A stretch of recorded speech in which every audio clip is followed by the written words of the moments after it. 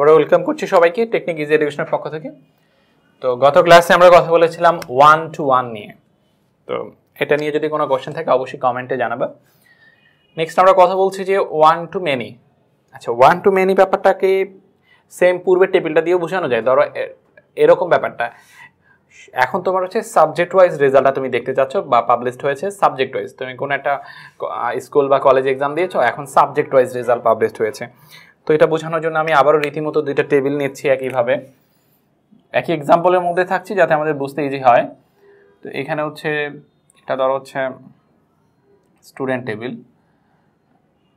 STUDENT student, TAVL student table.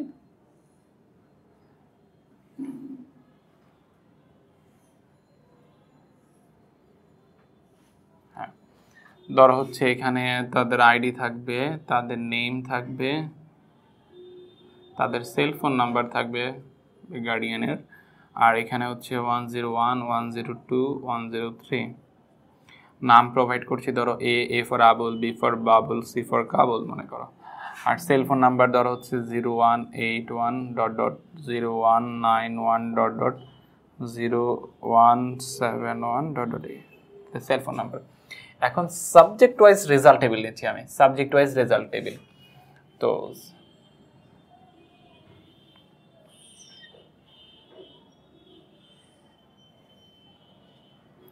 এখানে হচ্ছে result table ঠিকই, কিন্তু এটা সাবজেক্ট ওয়াইজ সাজাবো আমি। RESULT result table, TAVL result table. এই টেবিলটার মধ্যে আমি সাবজেক্ট ওয়াইজ রেজাল্ট টেবিল সাজাবো।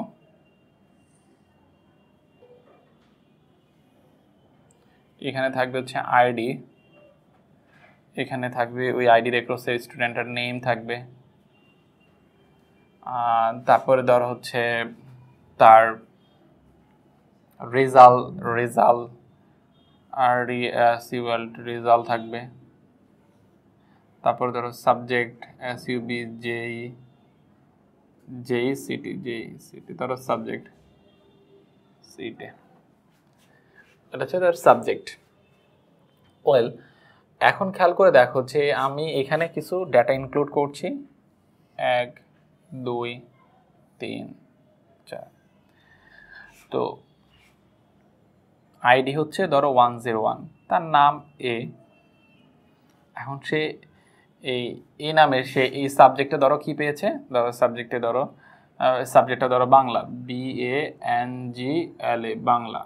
বাংলাতে কি পেয়েছে, ধরো বাংলাতে সে A+ পেয়েছে, তাই না? A ফর কিন্তু আমি বুঝাইছি, জাস্ট হচ্ছে তুমি একটা নাম চিন্তা করতে পারো, আবুল, বাবুল, যদি কাবুল, তাই না? আবুল তো স্টুডেন্ট আছে, সে কি পেয়েছে, A+ পেয়েছে। কোন সাবজেক্টে? বাংলা সাবজেক্টে। এখন দেখো এই 101, এই যে আবুল, সে ধরো আবারও A+ পেয়েছে কোন সাবজেক্টে? ম্যাথে A+। খুবই ভালো স্টুডেন্ট আবুল। তারপর হচ্ছে 101, ধরো এই আবুল এইটাতে ধরো সে হচ্ছে ইংলিশ একটু খারাপ করেছে, A পেয়েছে ইংলিশ, ENGLISH ইংলিশ।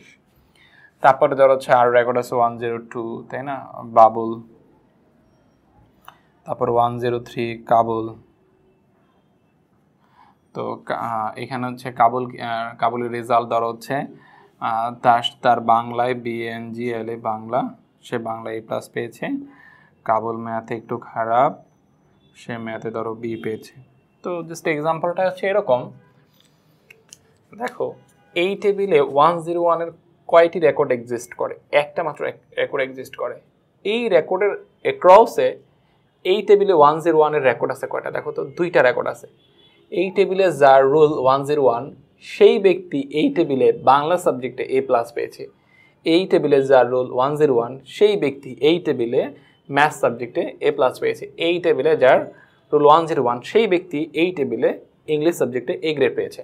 তার মানে এই টেবিলের একটা রেকর্ডের অ্যাক্রসে এই টেবিলে কয়টা রেকর্ডের সম্পর্ক? 3টা রেকর্ডের সম্পর্ক। এই একটা রেকর্ডের সাথে সম্পর্ক, একইভাবে এইটার সাথে, এই রেকর্ডের সাথে এইটার সম্পর্ক, একই সাথে এই রেকর্ডের সাথে এইটার সম্পর্ক, তাই না? 2 বা ততোধিক রেকর্ডের সম্পর্ক থাকে। যদি কোন একটা টেবিলের আবার কি এইটার সাথে এটা সম্পর্ক, তাই না? এই এখানে আমি 102 এর অ্যাক্রসে শুধু বাংলা সাবজেক্টটা লিখেছি, এমন হতে পারে 102 ইংলিশে আছে, তার অনেক রেকর্ড আছে, তার ইংলিশ তার এই জিনিসগুলো আমি এখানে ডিসপ্লে করিনি, জাস্ট একটা ব্যাপার দিয়ে বোঝানোর ট্রাই করছি। 102 এর রেকর্ড এই টেবিলে আর অনেক থাকতে পারে, 103 এর রেকর্ড এই টেবিলে আর অনেক থাকতে পারে। তো যদি কোন একটা টেবিলের একটি মাত্র রেকর্ডের সাথে অন্য একটা টেবিলের 2 বা ততোধিক রেকর্ডের সম্পর্ক থাকে, তাই না, সেটাকে বলা হয় ওয়ান টু মেনি। যদি কোন একটা টেবিলের একটি রেকর্ডের সাথে, এই যে এটার একটা রেকর্ড, অন্য একটা টেবিলের 2 বা ততোধিক রেকর্ডের সম্পর্ক থাকে, দেন তাকে বলা হয় ওয়ান টু মেনি। আমি কিন্তু এখানে একটা রেকর্ডের সম্পর্ক দেখাইনি, আসলে আমি বোঝাতে চাচ্ছিলাম যে এখানে 102 এর অ্যাক্রসে, এই যে এই টেবিলের 102 এর অ্যাক্রসে আমি একটা লিখেছি এই টেবিলে, এরকম 102 এর অনেক রেকর্ড এখানে হতে পারে, কিন্তু ব্যাপারটা এমন। তার মানে যেহেতু ওয়ান টু মেনি বলেছি, তার মানে ব্যাপারটা এটা অবশ্যই এনশিওর করতে হবে কোন একটা টেবিলের একটা রেকর্ডের সাথে অন্য একটা টেবিলের 2 বা ততোধিক রেকর্ডের যদি সম্পর্ক থাকে, সেটাকে আমরা বলবো ওয়ান টু মেনি।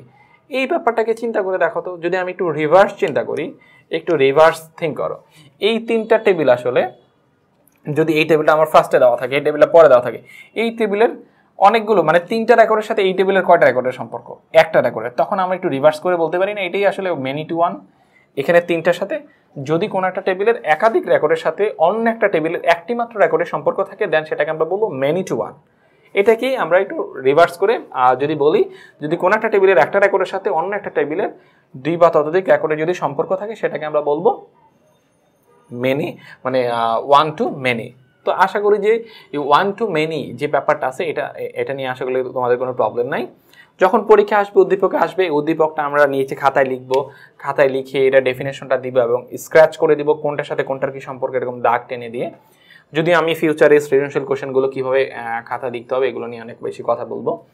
তো এখানে জাস্ট আমাদের ফান্ডামেন্টাল বা বেসিক যে ব্যাপারগুলো, এগুলো ক্লিয়ার করছি। আর একটা রিকোয়েস্ট বরাবরই সবার কাছে থাকবে, যদি মনে হয় ক্লাসগুলো তোমার কাছে মানে ইফেক্টিভ, দেন তুমি তোমার নিয়ারেস্ট 2জন পিপলকে বা 2জন ফ্রেন্ডকে তুমি জানাতে পারো। এখানে আল্লাহ হাফেজ।